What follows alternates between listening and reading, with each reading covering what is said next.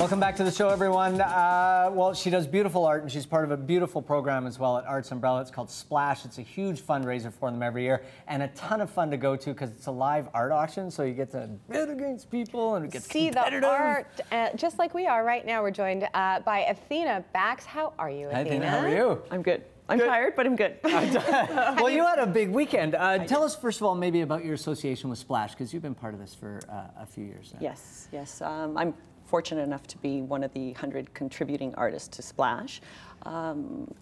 They call you up, they get you working hard, and they're persistent, and they just get from us what we have to contribute. Well, and what it's we do such best. a great program because really, I mean, the money raised goes back into really inspiring children. Yeah, and that's where it all starts because, you know, I can only speak for myself, but you're born with a crayon in your hand, and you know, hopefully you have the right encouragement to grow up and live your dreams. And did you start painting at a very young age? Yes, drawing and painting, and as soon as I could hold. And when did you move from the crayon to the paintbrush? Yeah, like when did you become serious? With the next Christmas present, which is, you know, colored pencils. Easel, yeah, that's right. The felts. Yeah, felts, and you know. And we're looking at some pictures of you working away right now in the studio, and also at a great event that was happening at Holt Renfrew. My dream is to you know, just hang out there too, but you got to do some of your work in Holt's. What was the event like? It was incredible, and I was very open to it because when Arts Umbrella approached me and said, "Hey, what do you think of painting live?" and I'm like, had you ever done that before? No. You spend, you know, 24/7 in your studio working to produce in isolation, and then they're like, "How about paint live?" And I'm like, near the shoe department? No. So it was a challenge, and Holtz came over and we shot the studio, and they replicated a beautiful little mock studio right up on 2 in collections. And were you near the shoes? I was near the shoes. Good yeah, girl. Yeah. Now, so every now and then you take a break and you just traipse through the shoes. Because you're usually solitary as an artist painting, did you find that you were rethinking things, or did you just forget about everything where you were?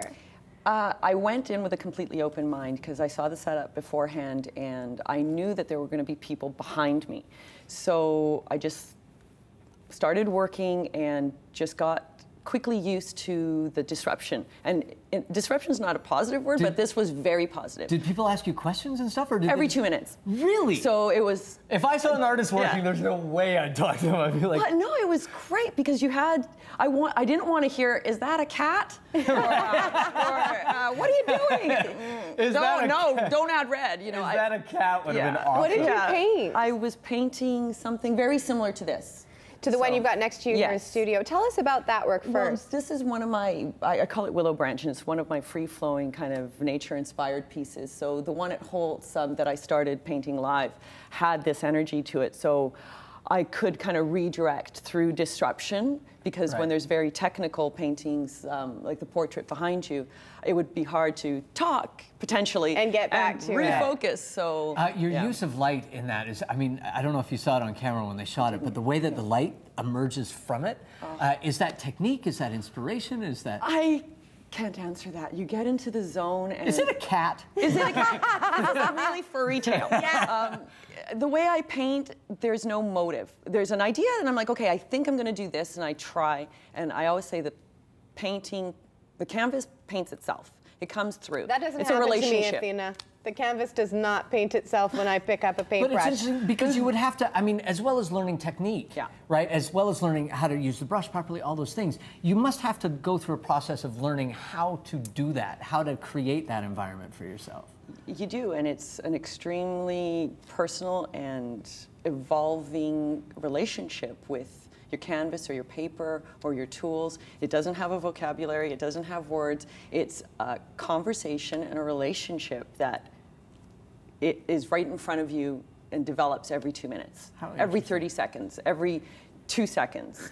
And when you fight it... you just have to be open to that conversation. You do, because there's days where it's like, this is great, and it's like, we're really getting along. And then I'll have a bad day, and the bad day is because my intentions weren't what the painting's intentions were, and I know I'm sounding like, ooh, let's burn some incense now. Fascinating. Tell us about this piece here. This one has attracted so much attention with the birds, and birds are a theme for you. Tell us about this one and why birds? The birds are a constant. I thought they were going to be a smaller collection around 2007, but they keep getting requested. So when I find a commission coming to the studio, they're like, can I add a bird? Can I add a bird? So little birds were a big part of my growing up. They were a very favorite thing of my mom's. Yeah. So the little birds just kind of started working themselves in.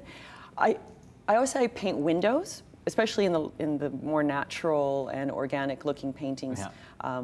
When I work with a client or working on a commission, we see them as windows. Mm-hmm. So no one's ever really worried about it matching their personal space or their interior. Yeah. It is it's a portal window in their house. Yeah, yeah. Wow, that's beautiful. I mean, just as we're looking through them as well. And you've mentioned the technical a couple of times, and we haven't actually got a shot of it yet, but I mean, what a juxtaposition in your work, almost. And are there days where you're drawn to sort of doing things a little more technically? And that's beautiful. Because you look at that, wow, it's just amazing. You can't, you never know what's going to hit you. That, for me anyways. So I could be sitting there and at 11 o'clock at night I'll get up and you have to get rid of that potential idea.